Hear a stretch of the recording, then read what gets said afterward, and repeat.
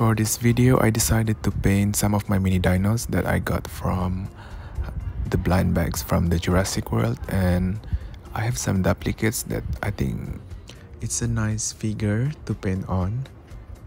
And of course, I painted based on the reference that I saw in Google, and most of them are the original colors from the original movie Jurassic Park, and also some of them are from the Jurassic World Evolution skin.